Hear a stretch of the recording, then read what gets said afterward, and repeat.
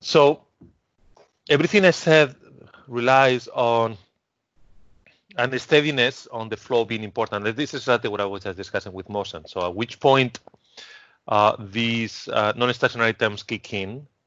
The parameter that defines this is the reduced frequency. The reduced frequency is a normalization of the frequencies of motion of the airflow with the characteristic time scale on the fluid. Okay. In linear dynamic aeroelasticity, all the unsteadiness by definition comes from the boundary conditions. So you leave the flow by itself and the airflow doesn't move, everything becomes steady and nice, which is not true in real flows, but this is the assumption that we get through in potential flow theory. So what we do have is the normalization of that characteristic frequency of motions with a characteristic frequency of the aerodynamics, the inverse of a time scale, being a way to normalize those effects and see at which point unsteady effects become important. So if this becomes very small, very close to zero, then you have a steady situation. The airflow is moving at a low speed for the flow that goes around not to see changes. If these move fast enough, as the flow goes through, see something which is moving, and then is when we have those interactions. So you know something as well is if the airflow moves very fast, the flow will not remain attached, and then therefore all these assumptions of potential flow theory, in particular the invisible assumption, wouldn't work. So there is a range of operation of potential flow theory in which things are valid, and typically is presented to be between 0 and 0.6 on these normalized frequency of motions. Good news is that for most relevant applications, this is well within the domain of motions. It's very fast. 0.6 convective time scale is actually very fast dynamics for the airflow moving, which is typically not found.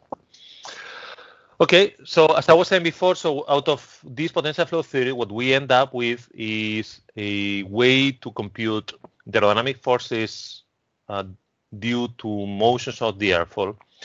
So just to put everything together, wrong computer. What I did here is to basically put together how a typical aeroelastic system description looks like. So on the top, what we have is what I started. I added damping to the problem. You have the linear structural equations. By the way, everything I'm saying here is linear, as you have noticed. So mass stiffness damping of the structure with Q, the degrees of freedom we had before. If you have more degrees of freedom on the system, the structure is still retained. Typically, you have mode shapes of a structure, and you have very similar equations. Then the aerodynamics become more complex. We have this dependency of the dynamic pressure, the dependency of the convective time scales that normalizing how things are moving in time with respect to the aerodynamics. So the way we normally put them together is by identifying the terms associated to acceleration of the boundary conditions. U becomes both Q, and if you have flaps, we add flaps as well into that inputs to the aerodynamics, any way in which the shape can change on the fluid. So we have terms, and these are linear constants for scaling constants associated to the accelerations of the flow. Terms which are going to be associated to velocities accelerations on boundary conditions on the solid. Terms which are going to be proportional to the velocity of the solid, and this is once you manipulate everything I said before. We have terms which are going to be proportional to the displacements. In steady aerodynamics or steady elasticity, we saw that this effectively is the angle of attack restoring forces. But then you have many other terms which come from the internal dynamics on the flow, mainly those equations we need to solve on the wake. So the way normally this is done is by fitting those in terms of first order rational function approximations. So all these previous equations which are linear, you can approximate by a structure in which you have a bunch of dampers or dissipating systems which capture those physics. That's how it typically gets consolidated into an integral equation. Not integral, the equation that includes everything. So once we have that, then what we will do is to put everything together in a single equation. So we have the effective aeroelastic mass, so the mass both from the fluid and the structure, which actually multiply the acceleration term. So when you move the airfoil, you will have the restoring forces of the fluid as well as the restoring forces of the solid itself. So we have a effective mass, effective damping, effective stiffness on the structural degrees of freedom, which are still the one driving the problem.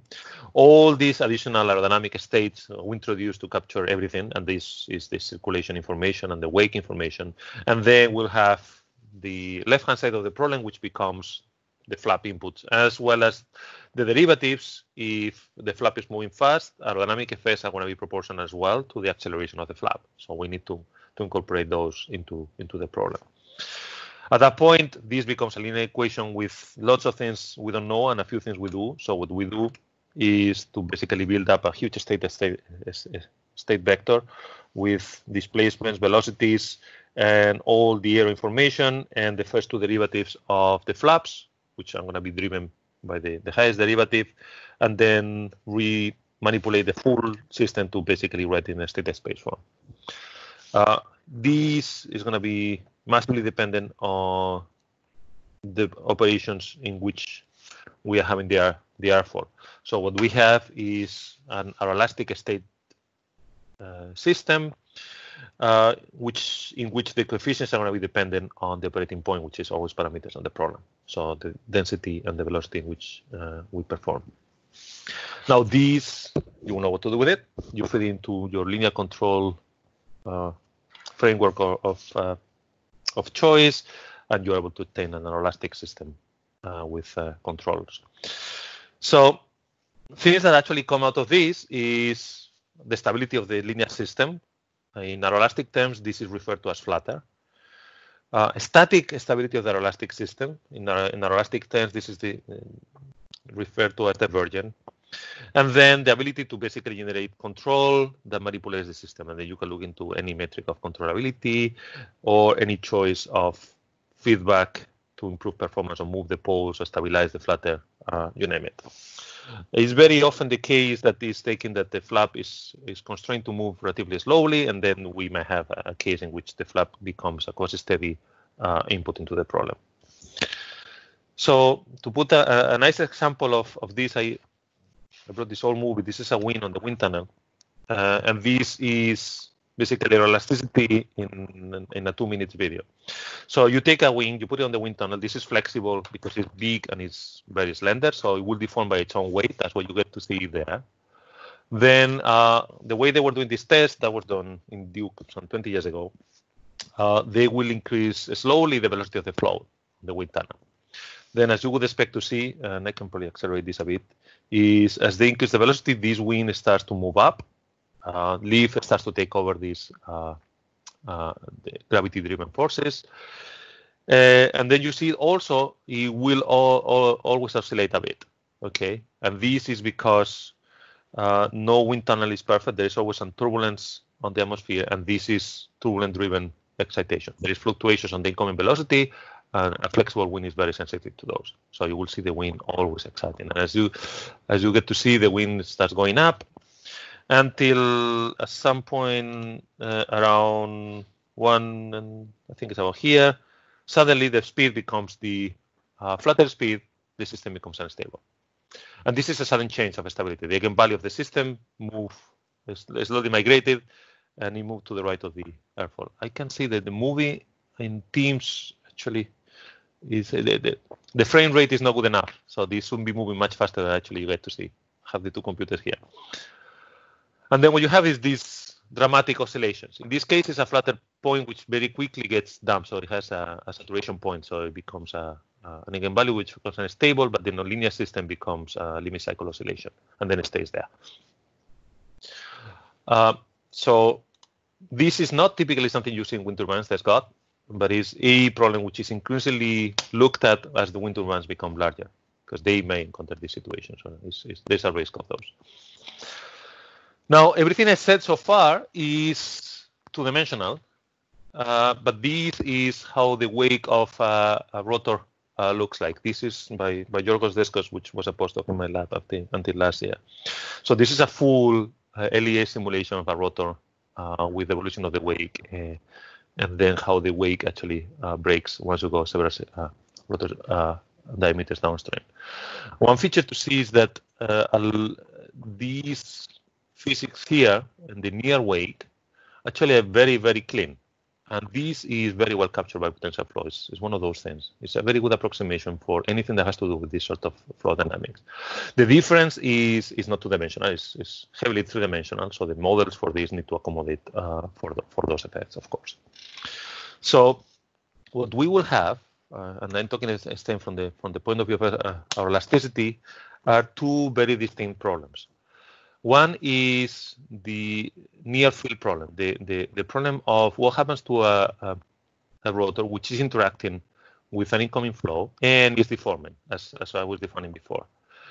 Locally, this problem can be very well approximated by these potential flow models, and the shape of the potential flow model in this case is what I'm showing there. This is an unsteady vortex lattice approximation. What we are modeling here is the blades, 3 blades, and the wake. And what you get to see is a discretization of a wake, which in this case will have this shape that you just saw on this three-dimensional movie. So the wake on a rotor is not flat, becomes helicoidal in first approximation. So what we do is to basically model our vortex in the wake using this discretization as well as the vorticity on the rotor. And this is the essence of these unsteady vortex lattice methods that we've been using in my group. The second problem is if you care about what happens to that wake when it reaches the next rotor downstream and so on and so forth. In that case, potential flow models are no longer good. So what we do in that case is we actually care about the features of the wake and the ability of the wake to basically break and go through a different rotor. And those models are a different order of magnitude in complexity. So we are doing those using direct simulation of the Navier-Stokes equations.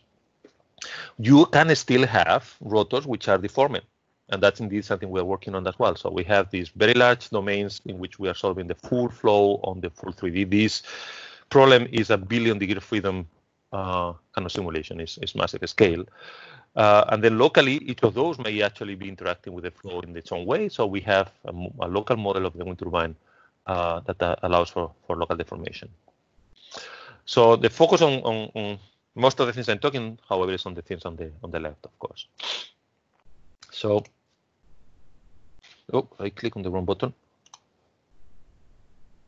Hold on. I don't know what I click on. There you go. So how this then looks like. So what we have is models for analysis, which are based on these potential flow models. Then we need equally models for the structure, which basically capture the main physics. So I think most of you at some level have looked across, have came across beam models. So most of the wind turbine aeroelasticity is built on wind models. So the structure, this is a structural model.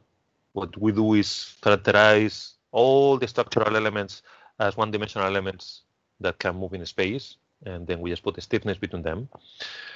This is, of course, the aero model. The combination of the two with a rotating frame, and in this case, we put this on a moving foundation, becomes the couple problem that we need to simulate in our elasticity. A key feature of this is that, by definition, all these problems will be solved in time domain. It's very hard to come across situations in which this can be done frequency domain because you have relatively complex dynamics, interaction of flows. What drives these problems is normally the incoming flow speed, which is coming upstream from the airfoil. If the wind turbine is moving, it's because this is not a clean flow. So it has several features. The first one is you are on the boundary layer of the atmosphere. So probably I can do what I did before. Let me see here.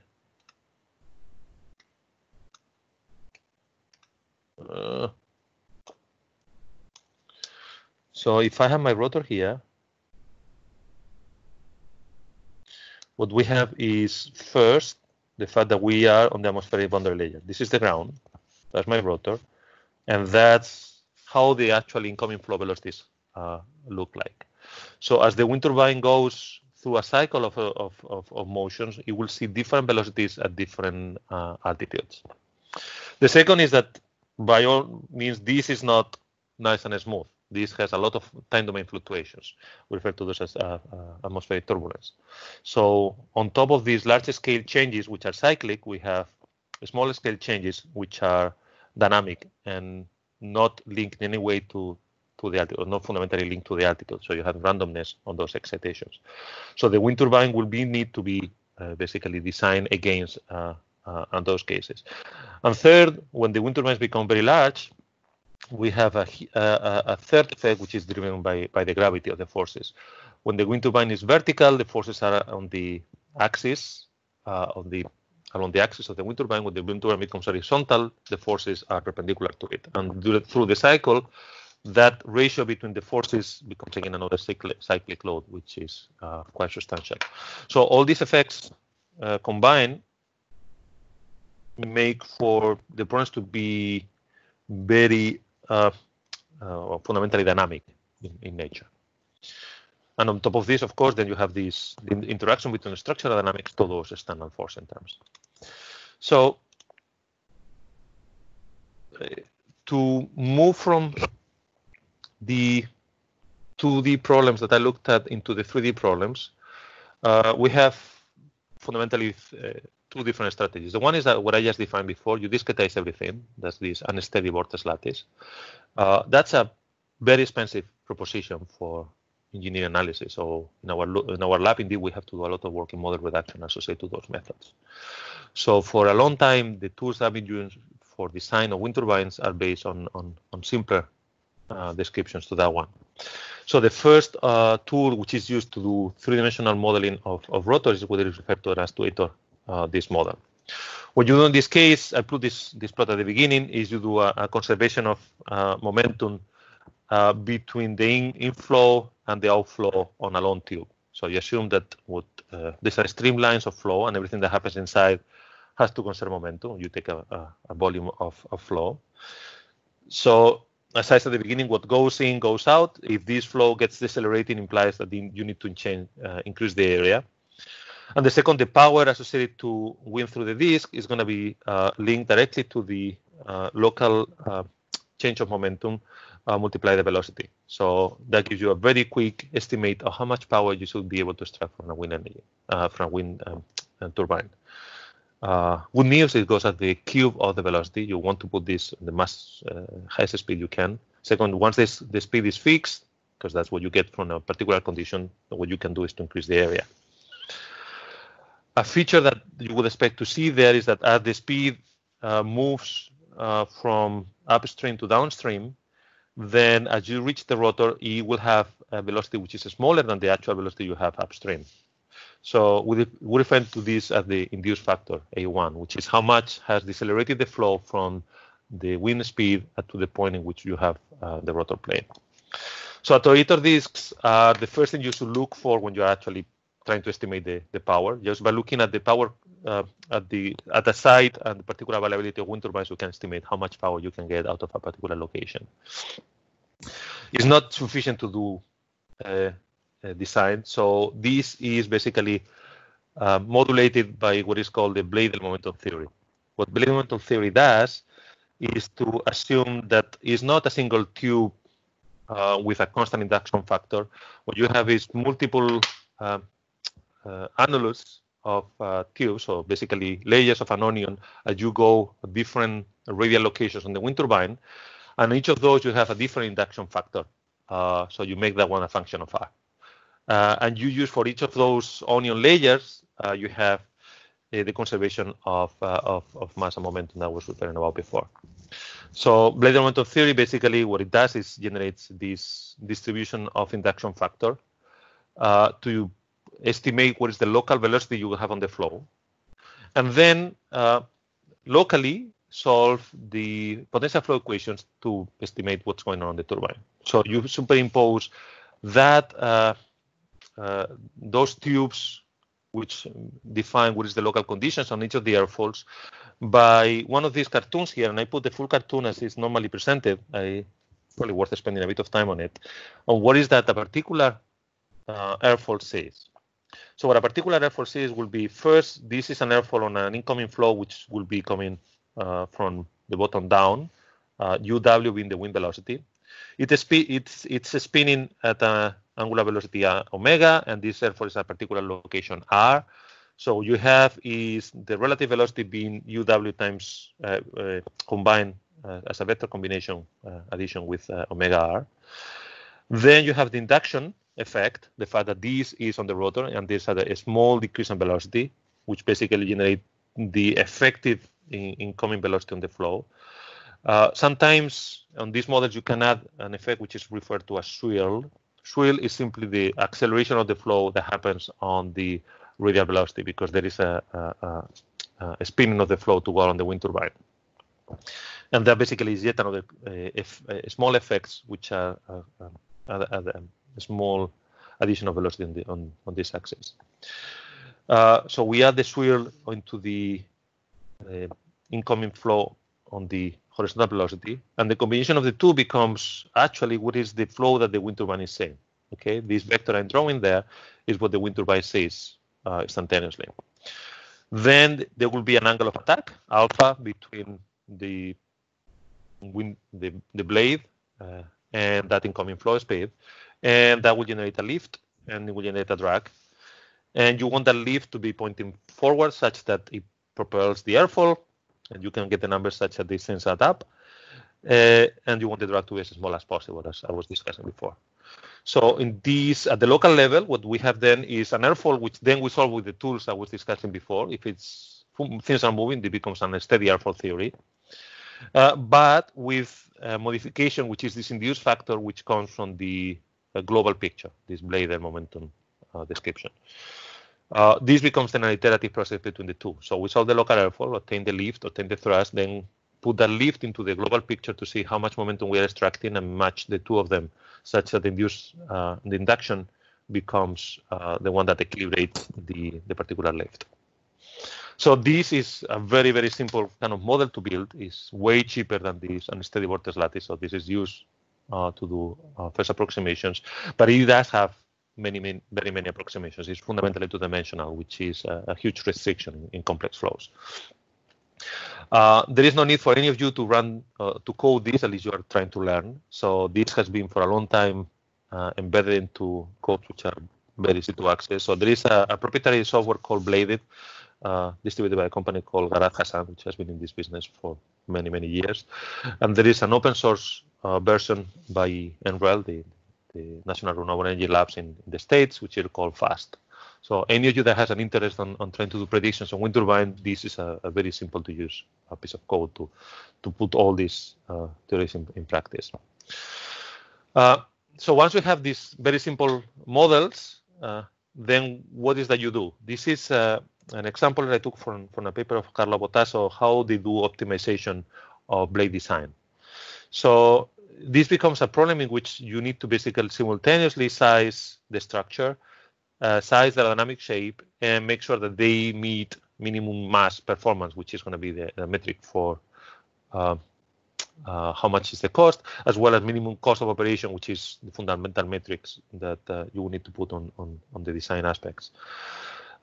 Locally, wind turbine blades are typically having a very hollow structure. You see this thing, but there's almost nothing inside. So you need a way to extract these wind properties out of those physical parameters. Wind turbine blades are made of composites, fiberglass composites, with fiberglass carbon being the standard one. And then what you would expect to see on a beam model is you have a lot of elastic coupling. So all these very simple models based on diagonal constants become not sufficient. So you have what is referred to as 6x6 stiffness matrix. Once you have that, then you build those properties into a beam model, which basically will have bearing properties as you go around. You embed those into a full wind turbine model with all these aerodynamic models, and then do a lot of dynamic tests under all those conditions I was referring before, and then obtain a lot of time histories of loads and fatigue forces. Then, of course, these people here were doing optimization. What they do is to put some constraints on the problem, things that you would like to see, and then try to optimize for performance. Once you're at that point, then you want to see whether actually the optimum that you attain is physical. So the next stage is you build a full model of the blade. Typically, it's a full finite element model of the blade and a full CFD model of the blade to actually see what is the refinement you can achieve and the validity of your estimates that you use on the initial optimization. And out of these, you have your standard kind of design outcomes. There is a final phase in all this, which is going to high fidelity simulations. As I said, a key thing missing in aeroelasticity and everything I said before is drag, and drag at some point becomes the key driver, which is what is the optimal aerodynamic shapes to maximize the power output. That at the end of the day comes from that. So in that case, this is an example of how this is typically done. What the next stage is you model the full rotor, or you use symmetry. You can get away with a single blade on periodic boundary conditions as a flexible approximation to be able to model local things. So the local effects on the wind turbine without huge expense. Beam models are still fundamentally there, the key parameter, and then the optimization on the CFDs on the aerodynamic shape that you will go around.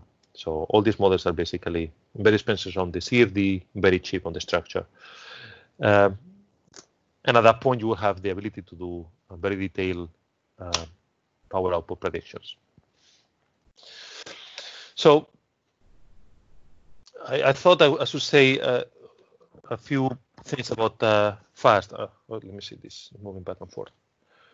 So all I've been saying is basically focus on the rotor, but it's not the only problem you need to solve for. So the fast software, which is the design software for NREL, does the whole lot. So it does the rotor. So there is a rotor element into this, which is only one block there.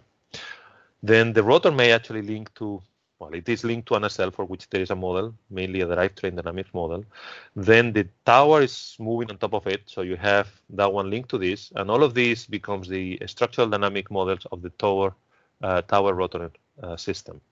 And they're intimately linked for any of these very large wind turbines. The tower is moving, and the oscillations of this tower are driving the rotor dynamics, and those interactions can become very, very essential.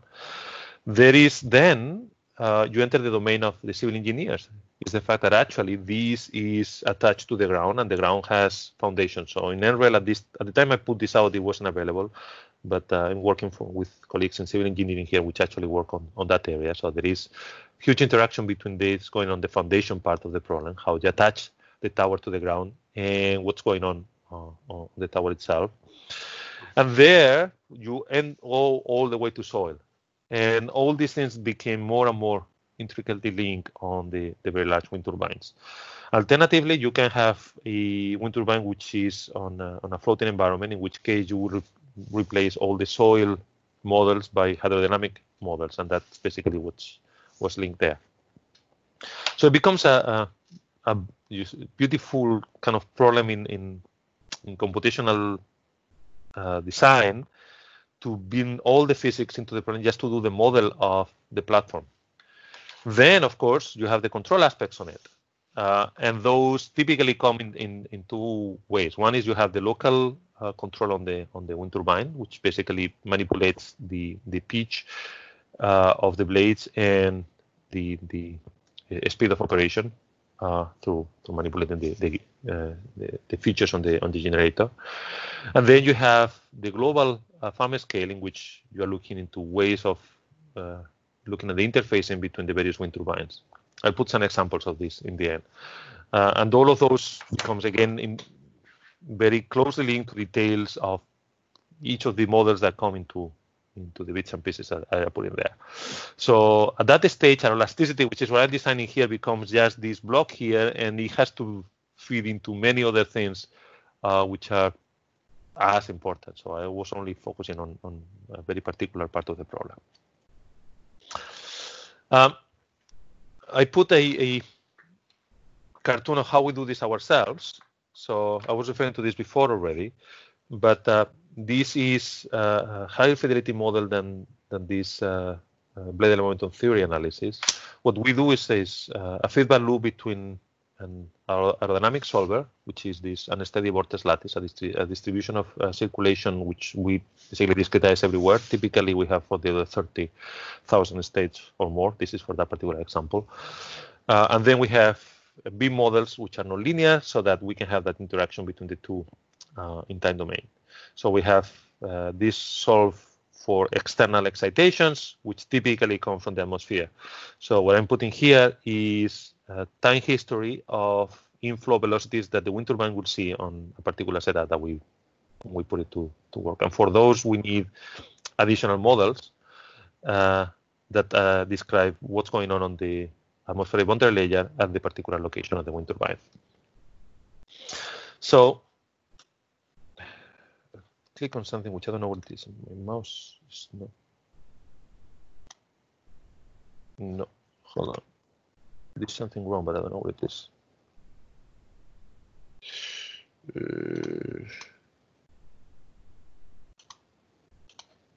Okay, there you go.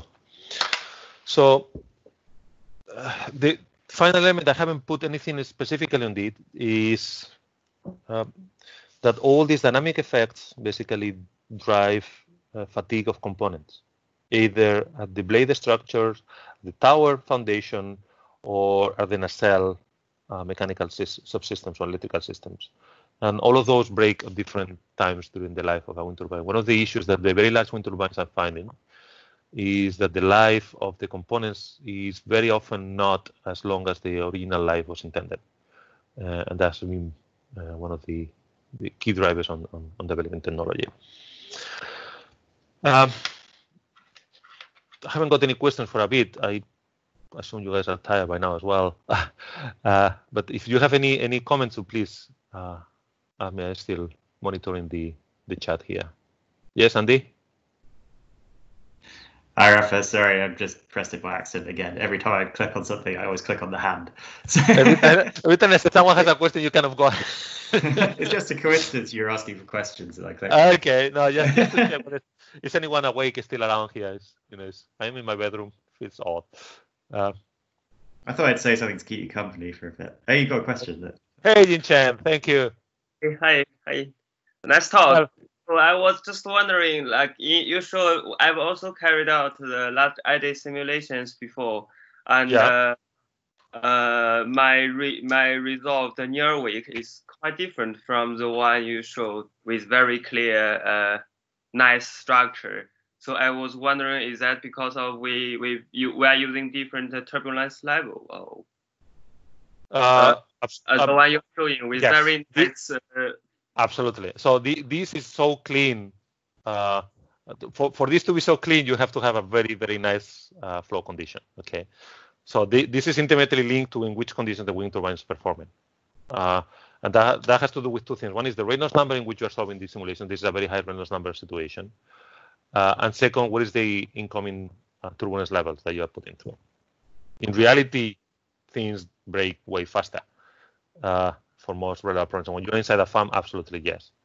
I mean, I put that cartoon from Yorgos because it's just beautiful. Okay, he got that actually got an award to the best CFD plot and some UK competition. It's just a brilliant one, but it's as approximate as what you put into the model. So LES is a beast, as you are finding yourself, for anyone that has an interest on that, because you move away from turbulence modeling, which is what these lower fidelity methods, Reynolds average, Navier-Stokes, is doing. But you still has a modeling aspect there, which is where you put filters on the flow at the very high scales. And that one is an art in itself in terms of getting those numbers right. It needs a lot of calibration for the numbers to be believable. Florian? Yeah, I was just wondering whether you've shown a graph earlier where you showed like the hysteresis between the angle of attack and the lift coefficient.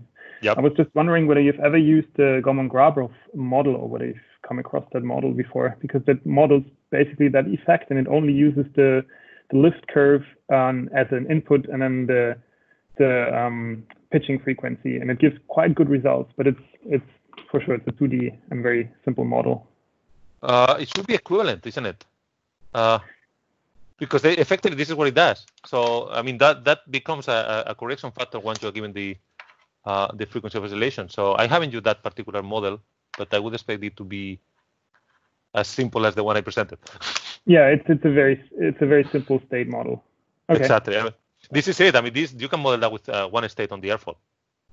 Yeah. That's effectively it. That's what I assume that you looked at on that case. Yeah, absolutely. So of course, if you have relatively fast dynamics, and it's not that the airfoil is moving fast, it can be also the incoming flow perturbations, which also are modulated by that. So the fact that you have fluctuations on the incoming flow velocity, and they build that into lift with a time scale delay, and if you don't put that, actually you had an overshoot on those excitations, when you need to put these unstable aerodynamic terms into the picture. Okay, you guys want I can just continue then on my last, and this is only a few last slides on issues on control. And again, I'm focusing here on how we are approaching this in my lab, because as you saw, first is dynamic aeroelasticity defines a linear state space system, so any linear control method works. Depending on what you are after, you will basically look for different features of the control architecture. At the wind turbine level, most controllers installed on actual wind turbines are of the PAV shape. So what you're having is a way to basically enforce that depending on the wind speed, you stick to your power curve, and that basically is just spinning the blade faster or slower and changing the pitch angle such that you meet those conditions, and this becomes very trivial indeed. So I'm talking about a few more complicated things here in terms of some other things that may occur. So the first example I wanted to show, and I referred to this early on, is I put this in a control, but it's a design feature that you can embed on the wind turbines. Something that we refer to as aeroelastic tailoring. So as you need to operate an increasingly large wind speeds, and the wing and the blade will deform, you want that deformation to be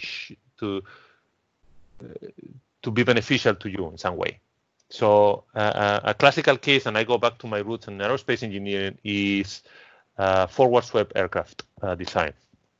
So these are beautiful aircraft. You see, this is a 1980s design, which don't fly. It's very hard to get an aircraft with a forward swept because aeroelastically, these wings very quickly get into a feedback between the formations and forces, and they break apart. So what happens on those wings is that the wind bends because of lift. It also pitches up, and when you pitch up, it's very hard to keep the wings stiff enough. So composites play a role here. Using composite materials on the fundamental structure of the wing allows you to tailor the structural properties. And by tailoring means you put the laminate orientations, which basically have a symmetric behavior, such that when you have forces in one direction, start to pitch on the other axis by basically making the laminates to have an angle against the span direction. It's a very simple concept to build, and indeed that was tested on that wing for that plane, and it flew. It didn't prove to be beneficial enough for aircraft applications, so there is minimal amount of aeroelastic tailoring on aircraft wings. However, in wind turbines has been one of the most successful developments over the last few years. As wind turbines became larger, aeroelastic tailoring became an essential way to keep those forces at bay. And what are these? And this is, I mean, this is the sort of cartoon that you would see in those cases. You just design the structure such that there is this bending, twisting coupling, and the bending, twisting coupling happen on the right direction, bending up, twisting down.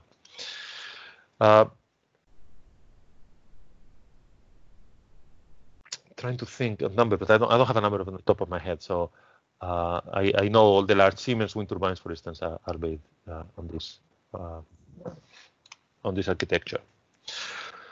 Second, I talked about this before, so I don't need to say much more. So when you design the control, typically is against the fluctuation. So you have this PID, which basically keeps the wind turbine in this nominal condition, but then the next level is going to be dealing with external fluctuation. So the key one will be turbulent atmospheric condition.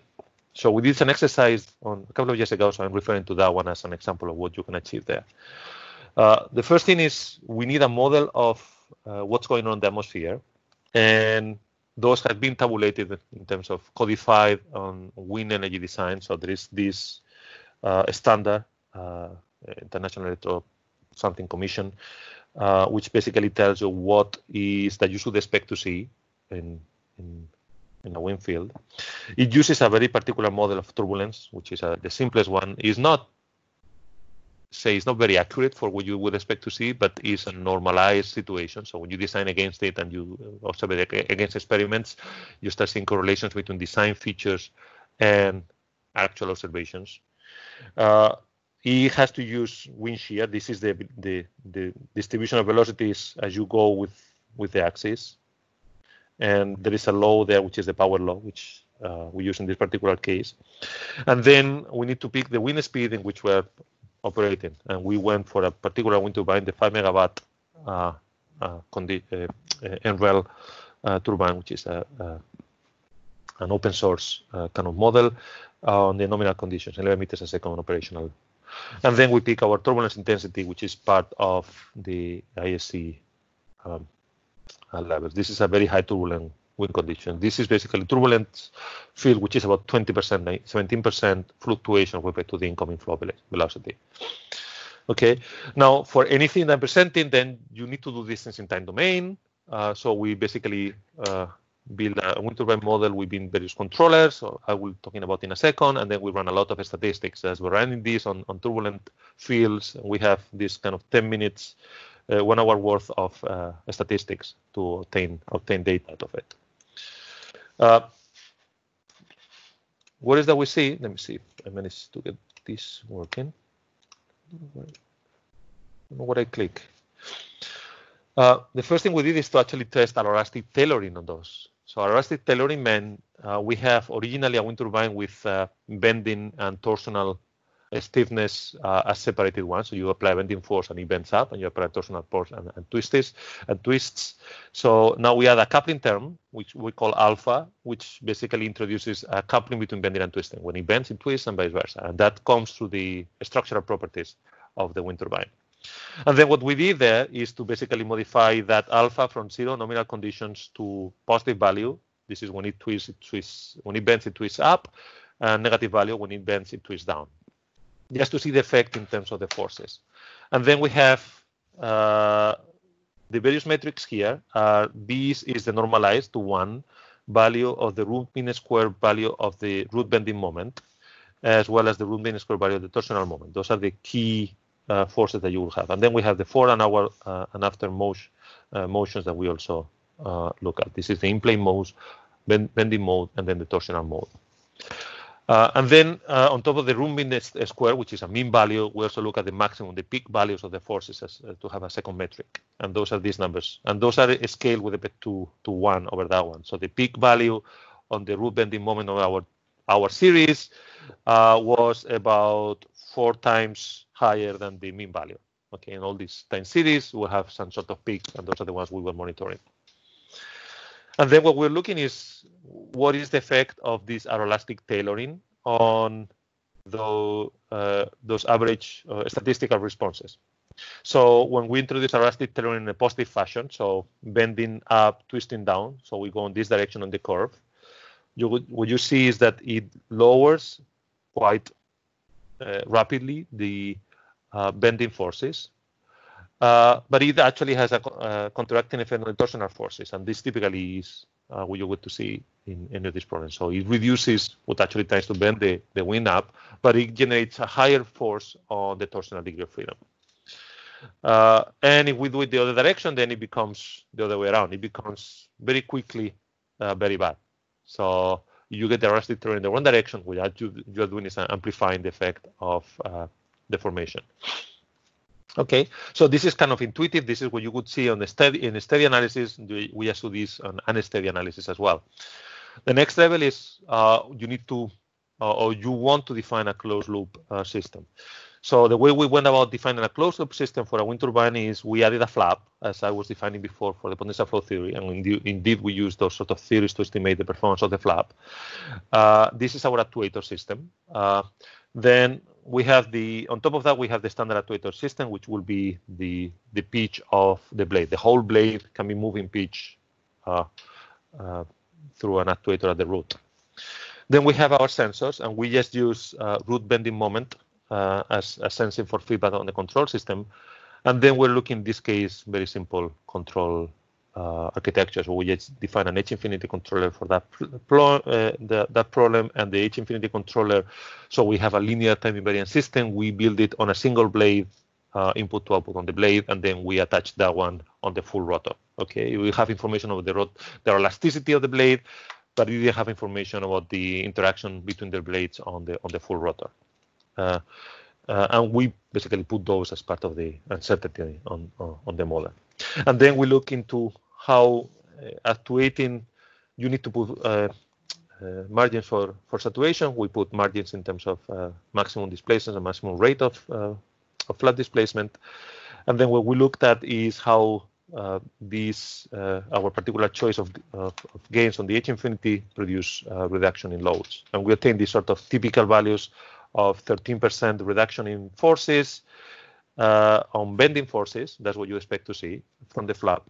But then a penalization on the torsional forces, and that's always the case.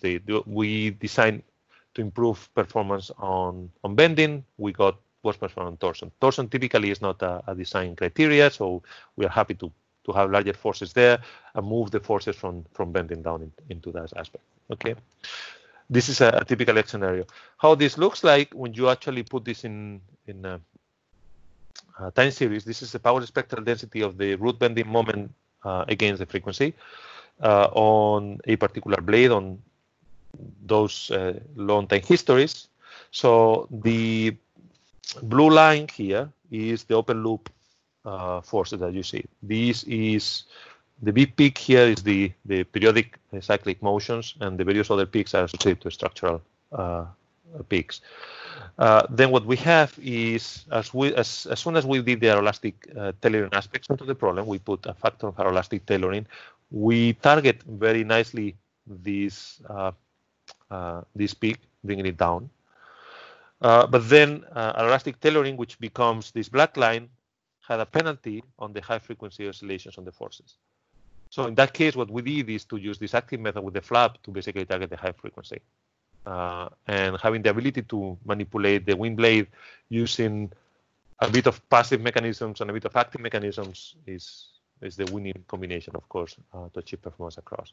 So then we move down the high frequency content mainly through the actuation system there.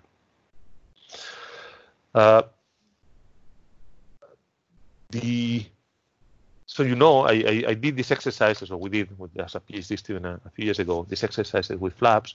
In reality, wind turbines don't have flaps. It's very hard to convince any wind turbine developer to actually put moving parts inside the blades, because once you put it up there at 150 meters high, it's very hard to maintain. They are moving parts.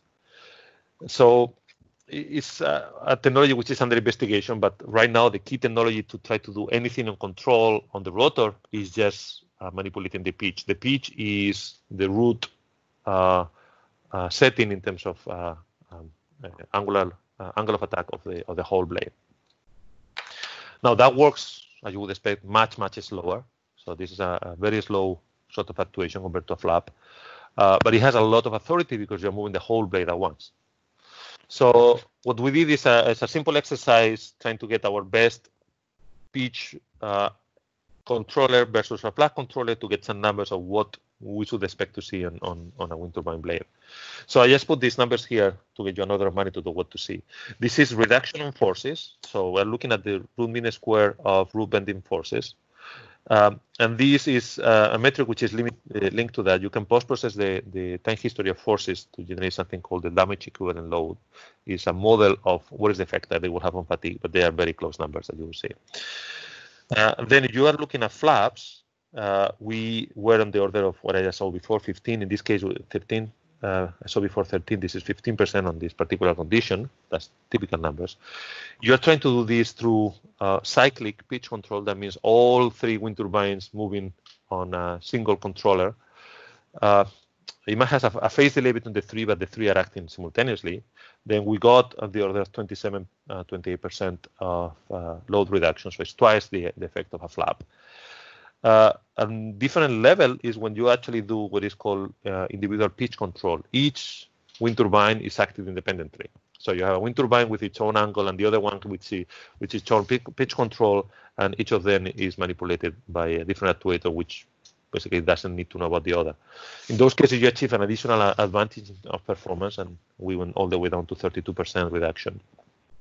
But the beauty of our study is that when we put together this individual pitch control with the flaps, we got almost a linear superposition of effects, because the individual pitch control works at the lower frequency end, and the flaps operate at the high frequency forces. So mostly they complement each other to get almost half reduction of forces, which was pretty nice to see. So this is how typically, and just I'm building this on my own examples, how typically you will do control of aeroelastic forcing on wind turbine blades. And these models are based on these unsteady vortex lattice models. The other problem is something that Jin Chen and Arturo have been talking about this week, which is how you actually do control at the level of a farm. And this is one of those LES simulations we were running, in which we have 2 rotors, and the 2 rotors basically interacting with each other. And what you get to see is, of course, the second one will have a very, very nasty flow to operate. So the approach in this case is to basically move the wakes from the top, the front rotor, such that you minimize the effect that it will have on the lower, on the ones downstream. This, as I was saying, requires a different level of fidelity on the fluid dynamics. So these simulations are typically done now with these LES models. This is the very expensive simulations and the Navier-Stokes equations. But to be able to actually drive the optimization problem, you cannot do optimization directly on these very expensive simulations. So what we do is to build surrogate models. The surrogate models of choice for most people working on this area is something called Floris, which I listed up here. Floris is another NREL tool. It's a computer package which basically fits a few coefficients on what you expect to see on a wake of a wind turbine. And what we did is basically compute a number of simulations on 2 turbines. These are the simulations you see here on the left. And using the coefficients to train our Floris models. And when you have a Floris models, then we use a standard quadratic method for optimization. Since everything we do is train on 2 wind turbines, then we need to see the performance that they will have on the full farm. So the final stage on the process is to actually check how the whole thing performs on full farm and see whether the assumption of 2 rotors become sufficient or not. So this is how the Floris model looks like. This is the black line. This is how the red model looks like. And these are different string-wise locations as we go down the rotor. So what we did is a first exercise of basically parameter fit.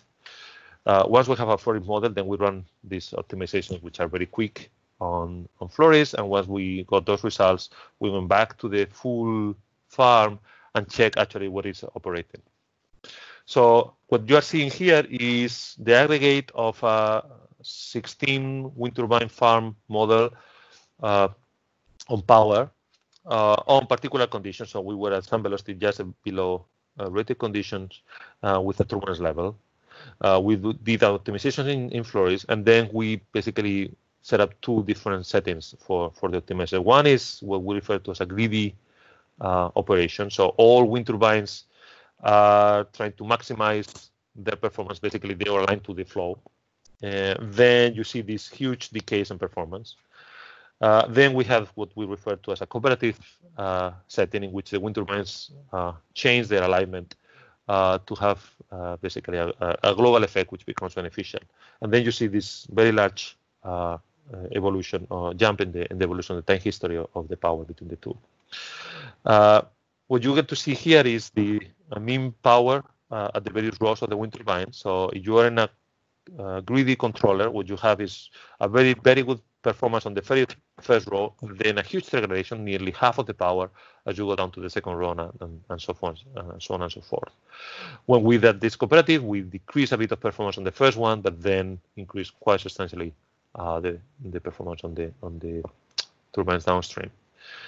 And what this is showing is the room in the square on the forces, which again is how much the fluctuation happens, the impact of the wake directly on the wind turbines downstream. That's going to be linked to the loading that appears and effectively the fatigue that occurs. However, I must say on these results that we didn't do this in Aeroelasticity, so we don't really are able at this stage to do fatigue. Okay, so this is just an aerodynamic model. The next level of analysis here is to make these problems in an elastic setting, in which case we have this information of what's going on at the level of the wind blade, and that's the one that affects fundamentally the forces that appear. So fatigue will be driven by those effects. Yes, Pietro. Yeah, just a question, like what is the intuition behind in the upper right graph where you have the cooperative one, then you have a peak again in the last rows, right? You can see that in the fourth row, you have almost 70%. And why do we have such a behavior? Why does it rise again?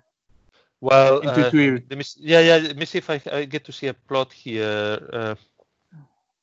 There is a, I don't think I have a nice one actually, because we see some plots on those. The intuition there, let me show any of this, just to put a cartoon. Okay, you have this, you are deflecting the flows here, okay? You have this sort of steering of the wake, correct? Now the wind turbines. So what this is also doing is generating a sort of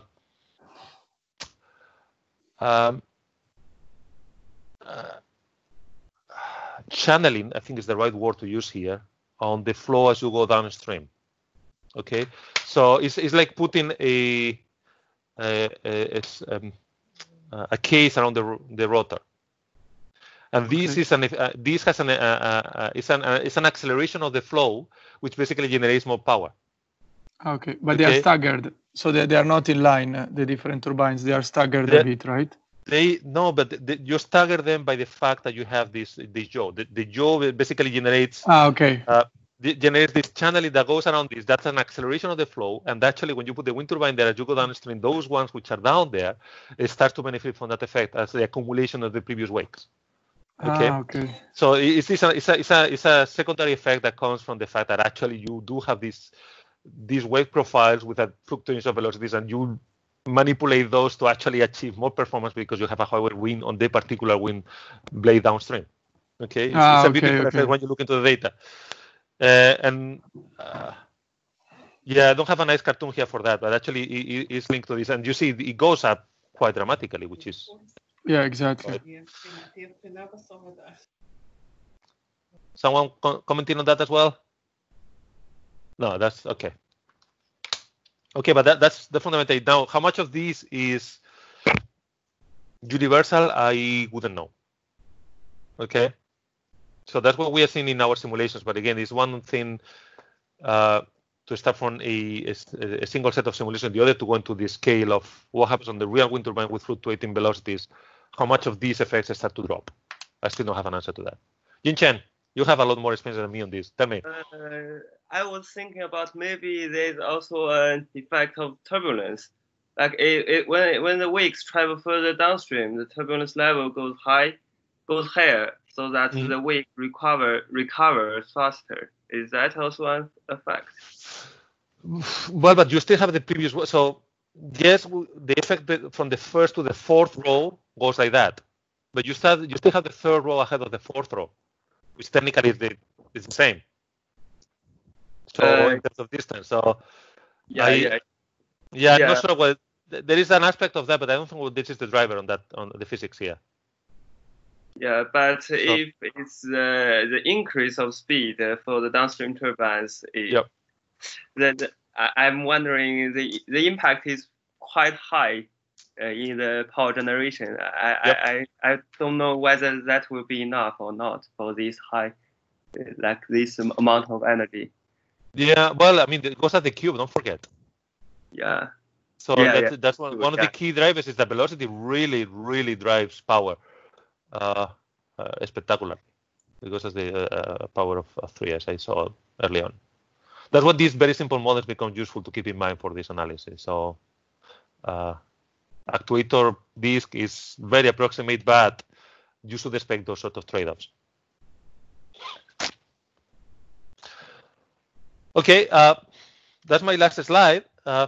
So things to remember, well, that if you like aeroelasticity, you need to be aware that you need to deal with finite element models in structures and CFD of various kinds and aerodynamics, which I personally like a lot, but that means you need to keep a tab on a lot of physics simultaneously. For wind turbines, it drives these dynamic loads, so fatigue effects, which are a key driver on design. That basically is how stiff you make it and what you make with them, but also the shape that you have of the wind turbine.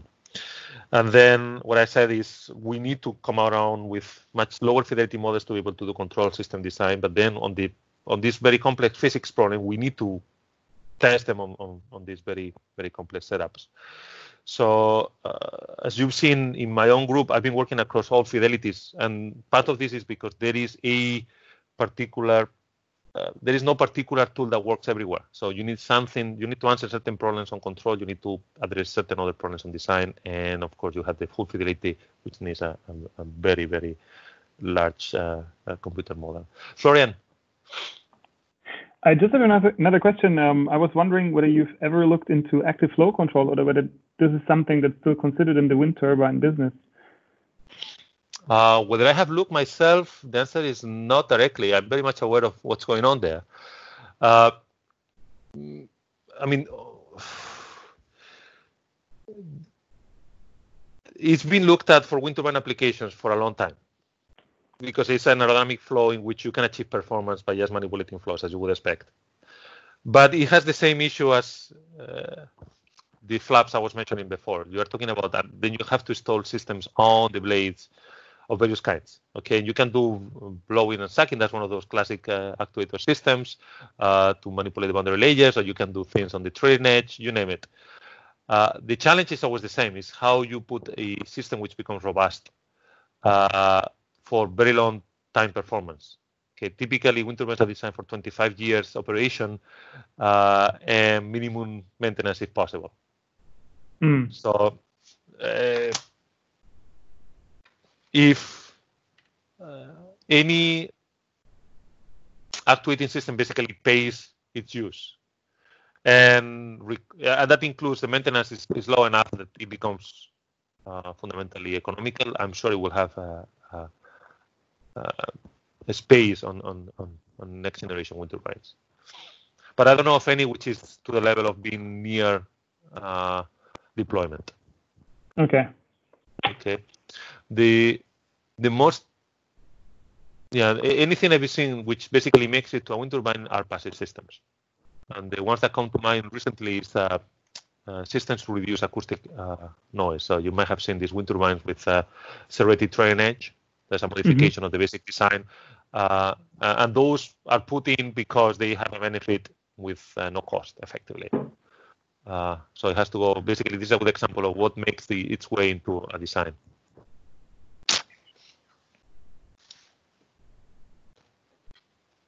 All right.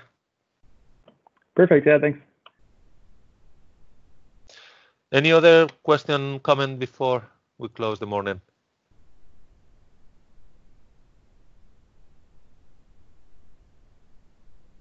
All good then.